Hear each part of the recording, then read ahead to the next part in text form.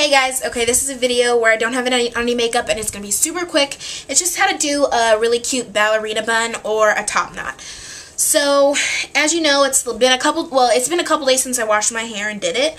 So, you know, it's just starting to get a little oily, a little dirty. So, what I like to do at this point is put it in a bun. So, since usually my bangs are still okay, I usually just leave that part out.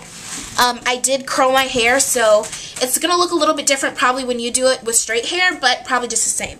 And I have medium length hair. My hair stopped right there. So, alright. And I did have it in a bun before, so that's probably why it's going to be a little bit easier for me to put it in a bun. Alright, so if you like volume, you can do a little tease here, but I'm not going to do a tease because I don't really need it. I have enough hair up there. So I like to make mine really high. So first what I do is just finger comb it up. Finger comb it all up. I think it's cute to like leave a couple like pieces out and stuff.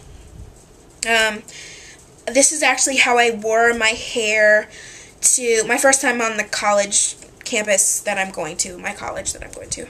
So I thought it was just a really cute look, kind of different, still like casual, so you don't look like you're trying too hard, you know, when you have like really perfectly curled hair, but still very cute and you know, stylish and stuff. So yeah, another piece of hair out. Okay, so yeah, you're gonna gather it all the way on the top of your head.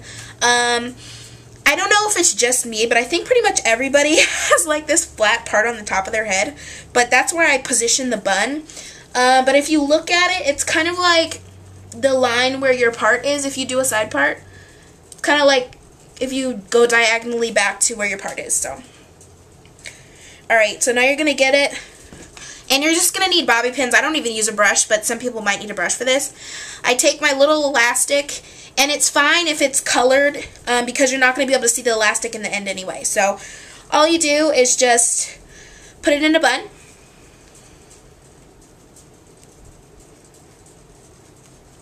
I mean, not in a bun, I'm sorry, put it in a ponytail. So you're going to have a ponytail kind of like this, and you can see it kind of already looks like a bun. I feel like when I actually finish, I kind of look like Tinkerbell, but I think that's kind of funny. So now all I do is I kind of spread my hair out in a waterfall, and I just start kind of wrapping the hair. If it's like going like this, I just wrap the hair in this direction.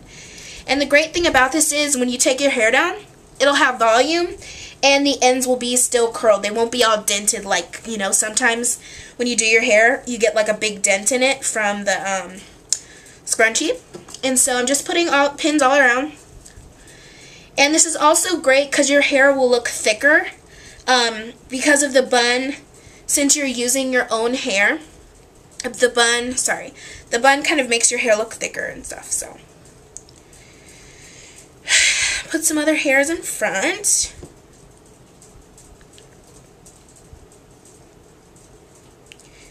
And then just pin the back down. The same way you did the front pieces. Just pin it underneath. Because you really don't want to see any pins. I like to pin them straight through. So it's really neat, as you can see. If you want to pull out some more hairs, that's fine. I find that throughout the day, my hair kind of moves anyway. So if I do it kind of messy the first time, it's going to be really messy at the end of the day. So I just kind of do it kind of neatly, actually. So, yeah. And then I kind of like to add some cute little clips. So these are from Forever 21. These were like $2, I think. Or less. So just stick them in. 2 little bows. So yeah, I think this is really cute. Yeah. So thank you guys so much for watching, and I will talk to you later. Bye.